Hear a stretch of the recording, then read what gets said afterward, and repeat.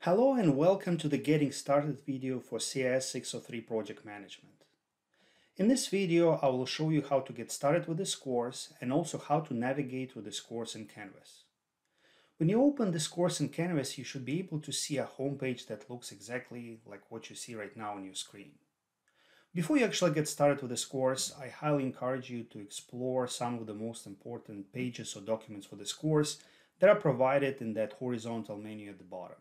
First and foremost, please read the syllabus. This is by far the most important document of this course, outlining all the learning objectives, values, topics, instructional activities, text and other resources, grading, and things like that. So please don't skip any of the sections in the syllabus. Make sure you read carefully every section of the syllabus because this will make you more prepared to succeed in this course.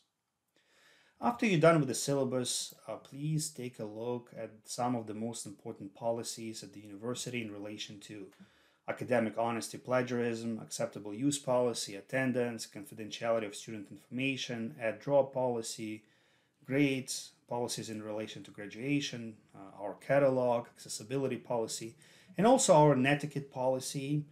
This is a work in progress that is being developed by the university, and eventually the netiquette policy will be used by all online programs and online courses.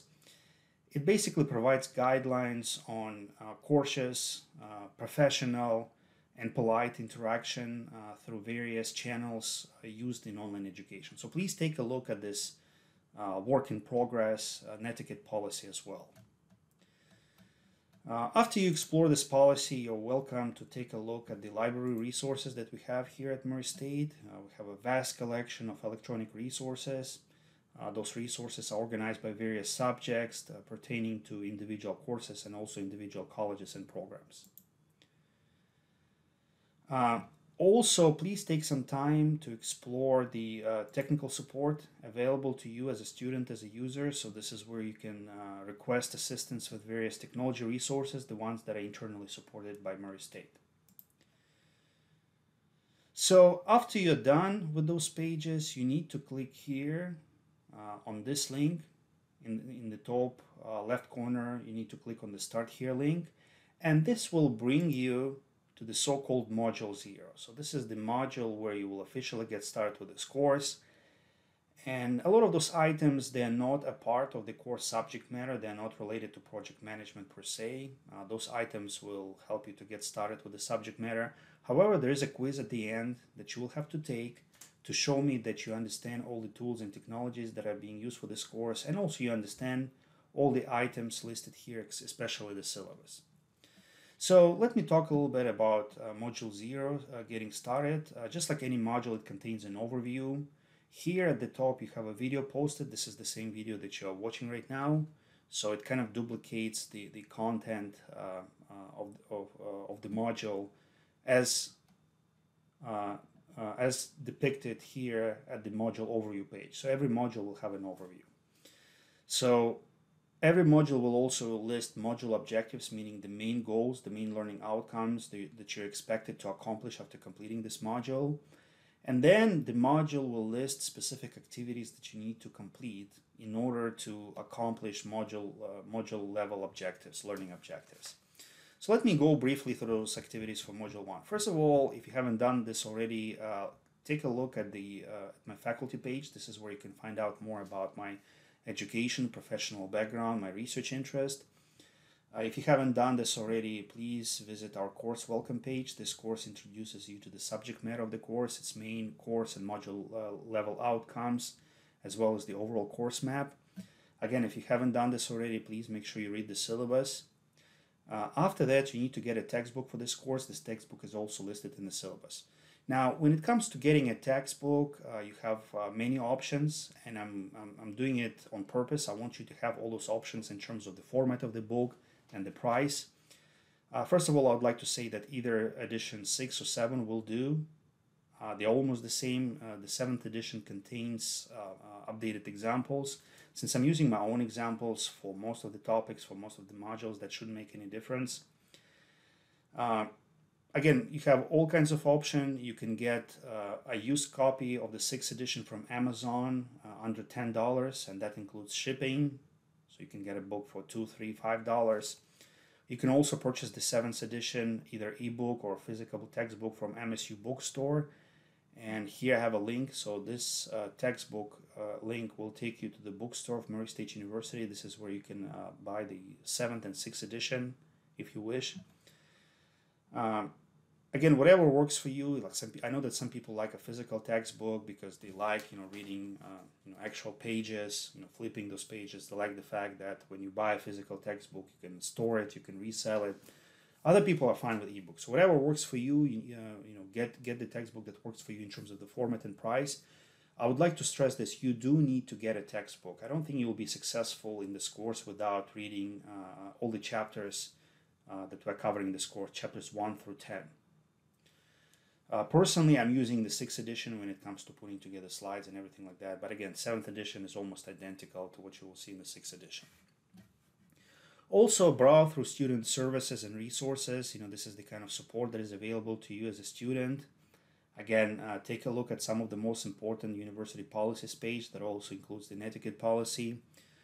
Familiarize yourself with the learning tools used in this course. Review the minimal technical requirements and skills that you need to have on your side in order to be able to fully utilize the learning tools and the technologies of this course. So after you're done with that, I'm asking you to introduce yourself to other students in class. This is a graded online discussion assignment. Typically, when it comes to completing a graded online discussion, you need to do two things. First of all, you need to make a quality post in relation to the topic or questions. And when you click on this discussion, you will see some prompts or questions that you need to address when you introduce yourself. So that's part one. And number two, you need to respond to at least one peer. The second part is deliberately open-ended. I'm not requiring you to respond in a certain way. It's up to you how you respond to a particular post made by another student. So maybe find something that catches your interest, that catches your attention, and then either provide some elaborations or provide critique or provide some additional useful examples in relation to a post of a peer. So I'm keeping it open-ended as long as it's something meaningful, as long as you don't just say, oh, I agree, please tell me more. It has to be something deeper and more meaningful than that.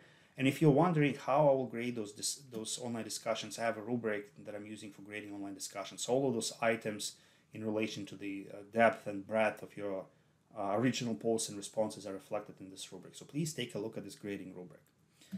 After that, please, if you have any questions, please post your questions to the course Q&A thread. This is not something that is graded. If you don't have questions, you don't have to post anything. And once you're done with this discussion part, you need to proceed to the quiz. This is the first quiz that you will take during this session. It's called Introduction to the Course Quiz. So most of the questions come from these items, but mostly from the syllabus. Now, unlike all other quizzes in this course, this quiz is timed. Also, this quiz requires the use of lockdown responders browser and a working webcam. Now, the reason, and you only have one attempt for this quiz. Now, the reason this quiz is set up this way is that I want you to be prepared for the format of the midterm and final exam, because midterm and final exam will have the same kind of format as this Introduction to the Course Quiz. It will be timed, you will have only one attempt, and you will have to use lockdown browser and webcam to take that quiz. Now, lockdown browser is an anti-cheating software. It's a browser that you need to use to access quizzes or exams protected by the software. When you click on this link, and if you don't have lockdown browser installed on your computer, the system will give you a message. It will say, the Canvas system will say something like, this quiz requires lockdown browser, please download it here. And it will give you a download link. So this is where you download lockdown browser. Now, you won't be able to download lockdown browser by just Googling it, because it has to do with the licensing that Murray State University has. So please use this download link. Also, you will have to use a web camera, a working web camera connected to the internet to take this quiz. There will be some security procedures that rely on this web camera. Before you start the quiz, you'll have to show you surrounding. You will take the camera and tilt it a little bit to show what's surrounding you. You'll have to show your ID, either driver's license or your student ID, into the camera so that we capture your ID. Also, as you work on this quiz, you have to be visible to the camera. If you disappear from the camera, the system will send me a message about that. And overall, you taking this quiz and then midterm and final exam, the entire process will be recorded. And it's to be honest, I don't watch like every video of every student taking the exam, but the system has a very elaborate functionality for flagging certain suspicious moments. Let's say when you move, when you disappear. So all of the suspicious moments are automatically sent to me for review. So this is the anti-cheating procedure that we are required to use by the College of Business. Now, Respondus Lockdown Browser is one of those externally supported tools. If you need any help, you need to click on the support link here. I don't think you will be able to get any support from the IT department at Murray State University because, again, they're not responsible for this tool. This is a cloud-based solution that is licensed to Murray State University by this company. Now, when it comes to completing modules, any kind of module, you can access all those items, on the to-do list, discussion items, quizzes, either directly from the course overview page by clicking here, or you can click next to go from one item to the next. So I'll just show you once again. I will go through those items and I'll bring your attention to some of the details that I haven't covered while giving this overview. So when you click next, it will go to the first item, which is Meet Your Faculty page. So this is where my bio is provided together with my office hours and contact information. Again, you don't have to remember anything. As long as you remember my name, Dr. Vlad, you should be fine. So when you click next, you have course introduction, a course welcome page. So this is where you'll find out about the content of this course and module learning outcomes, the overall course map, and also you will see the attribution statement as to where the images that I'm using in this course are coming from. After that, you will be able to access our syllabus. Again, please make sure you read every section. Then you'll be taken to the MSU bookstore. So this is where you can get your textbook, either 6 or 7 edition. You just need to select semester, then the course code, CIS. Then you will select CS 603, which is the project management course. And here's my name. So those are the options that you have. Again, you don't have to buy it through the bookstore. You have other options like Amazon, whatever works for you in terms of price and format. Also, here you have links to student services and resources available to you as a student. Please explore them. Please see whether there is something that will help you in relation to this and other courses. Take a look at some of the most important policies of the university. Take a look at the learning tools that we'll be using. By far, the 3 most important tools are Canvas. This is the learning management system that we're using. Also, we'll be using YouTube a lot in this course. I encourage you to go to our course playlist. If you click on this link, you'll go to our YouTube channel and you will see all video lectures for chapters 1 through 10 already posted. And I may add some additional videos as we proceed on the course, depending on how things are going. Sometimes if I feel that students are confused about a particular topic, then I'll go ahead and record a new video. I'll announce that video to everybody. So also we will be using Zoom, we'll be using Turnitin, we'll be using Respondus Lockdown Browser and Project Libre. This is the open source software for working on your individual project, which involves creating a project management plan. More specifically, you can use this software to create your work breakdown structure, your Gantt chart, and your networking diagram. Again, you're not required to use this tool. You can use anything else that you wish to create those items. For example, you can even use Excel to create a Gantt chart or PowerPoint. But I recommend this tool. The good thing about this tool, it's open source, it's free, it's available for Mac, it's available for IBM PC compatible computer. Now the downside, as it's usually the case for many open source products, there's limited support, but they do have a vibrant community that offers advice and help with this tool. After that, you should look at the minimum technical requirements and skills required for completing this course. That involves your browser and your overall abilities to interact with certain basic applications like Microsoft Office. So please take a look at those, make sure you have those skills and you meet those technical requirements. So this is the course Q&A discussion thread. If you have any questions, it's not required, but if you do have any questions, this is where you can post your question. And this is where you have to introduce yourself. So again, this is a graded online discussion, the first that you will have in this course. So here you have a question or some props. So I'm asking you to introduce yourself by telling your name, where you're from, what major you're studying, about your professional experience, if you have any, about your career aspirations, if you have any, your hobbies, and anything else that you feel is important for others to know. And then once you create your own post, sometime after that, but before the deadline, you'll have to respond to other people in a meaningful way. And then once again, this discussion will be graded using the rubric that I showed you. After that, you should be ready to take our introduction to the course quiz that requires Respondus lockdown browser and a webcam. And this will be the end of the so-called Module 0, and you will proceed to Module 1. I'll go briefly through Module 1 because it has a structure that is similar to most of the modules that you will see in this course, Modules 1 through 7. Just like any other module, it has an introduction that gives you a brief summary of the topics covered by this module. You will also have module objectives, learning objectives, and how they are linked to course level objectives. And then you will go to module activities. So first, in Module 1, you'll have to read certain things. The entire module is related to your individual project, which is your project management plan. So here you will access the template. It's an important project. Its weight is 40% towards your final grade. Then I will ask you to familiarize yourself with the grading rubric. So this rubric will be used to give you the grade for this project. Then you can take a look at some sample project management plan. This is something that was submitted before in this course. Here you can download and install Project Libre, which is again not required. You can use other software tools such as Microsoft Project or even Microsoft Word, Excel, or PowerPoint for creating your work breakdown structure, your Gantt chart, and your networking diagram. And here you have a brief tutorial on how to use Project Libre. After that, once you read all of those materials, I will ask you to discuss your project management plan ideas. So tell me, for which organization will you write your project management plan for, and what will be the project? In general, I'm okay with any kind of project idea as long as it's small, manageable, related to IT, information technology.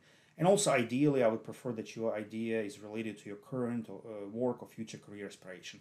I like when people integrate the knowledge that they receive in this class with whatever they are doing right now professionally or whatever they're planning to do. So I'm hoping that this course will help you in your current or future work. After that, I will ask you to read my effective writing handout. Largely this project is about writing things, so I want to make sure that your writing is effective. And then you will take the effective writing quiz to show me that you understand those effective writing rules and suggestions contained in this handout. So when you click next, you will go through all of those items listed here one by one. Once you complete of them, you will enter Module 2. In Module 2, I'll give you a brief overview. I'm asking you to read Chapter 1. Again, whether it's ebook or physical book, you need to select the format that works for you. After that, you can watch my video presentation. It's based on PowerPoints related to Chapter 1. I'm also giving you Chapter 1 slides, so you can take notes or review, for the exam. After that, I'm asking you to take Chapter 1 quiz.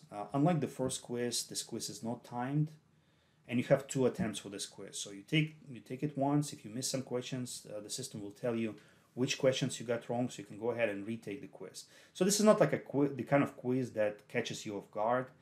This is more like a self-assessment, self-learning tool so that you know what you know and what you don't know from a particular chapter. Also, the format of questions that you will see on those quizzes will be exactly the same as the format of questions that you will see on the midterm and final exam. So if you keep getting bad grades, I'm hoping it's not going to happen, but if you keep getting bad grades for those quizzes, now this is a red flag. This is the warning sign that you need to do something different in order to prepare better for the final or midterm exams. After you read Chapter 1 or any other chapter, typically there's an additional material that either goes in depth on a particular topic covered by the chapter or provides you a modern example of best practices in relation to a particular chapter topic. So here I'm asking you to read this IT Project Management and Famous Failures, Classic Mistakes and Best Practices article, and then you'll have to discuss it in a graded online discussion thread using the props or question that you will see once you click on it. And then you'll do the same for Chapter 2. You read Chapter 2, then you need to watch my video presentation. Slides are available. You'll take the quiz, then there's an additional reading or video. In this case, it's a reading, and then you'll have to discuss this additional reading or video posted. So, so most modules, they have the following outline that is quite similar to Module 1 and Module 2. So once again, the main goal of this video was to help you to get started with this course and also to explain how to navigate through this course in Canvas. One last thing about navigating this course and communication that I would like to bring to your attention is announcements. So I post my announcements here at the top. Right now, this area is blank because there are no announcements. You know, the course hasn't started yet officially. So whenever I have something important to say, let's say in relation to deadlines or anything else that is happening in the course, I'll make an announcement. So please read those announcements. I know that nowadays people are bombarded with all kinds of emails and notifications from social media, and I don't want my announcements to be perceived as spam. So I promise to you, I will be very conservative. I'm not going to create an announcement unless it's something important, so please make sure you read those. When the semester starts, I will send you some reminders about deadlines if I feel like you may miss a particular deadline for a quiz. So I'll use this inbox feature. But after that, after the first week or two, I will stop doing that. I will assume that you understand what the deadlines are. And if you miss a deadline, that's your deliberate choice and not something that happened by accident. So once again, welcome to this course. If you're having any issues completing this course, navigating through this course, please let me know by sending me an email or by posting through Canvas inbox, or by posting your question to the course Q&A discussion thread. Unfortunately, you know, it could be that something is still not fine-tuned, something is malfunctioning. So if you bring this to my attention, I'll try to quickly fix the problem and address your issue. So best of luck with this course.